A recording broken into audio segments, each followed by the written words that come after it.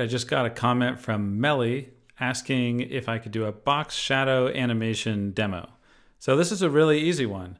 I've got a gray background here and I'm going to insert a rectangle, just make a square, and I'm going to make this white. I'll give it a border radius just so it looks kind of nice.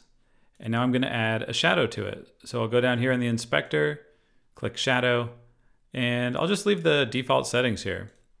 All right, so there's my little card with a shadow behind it. Now I'm going to make it so that when you click on it, it pops up and the shadow kind of fades out. So I'll click on the rectangle, click behavior, and I'm going to create this behavior with one additional state.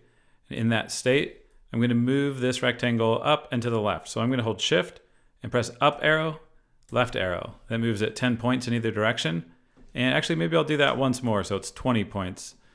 And then I'll go down here to the shadow. And let's see, I'm going to fade it out a little bit. And then I'm going to move it to like, let's start with 26, 26 and see how that looks. And then I'm going to make it blur a little bit more too. So instead of 10, I'll move it up to 21. Okay.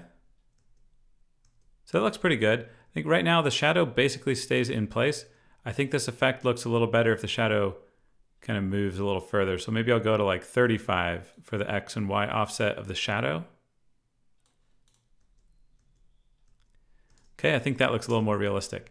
Now let's just set up the links between these states. So from the initial state, create link to the new state, and I'll use touch down.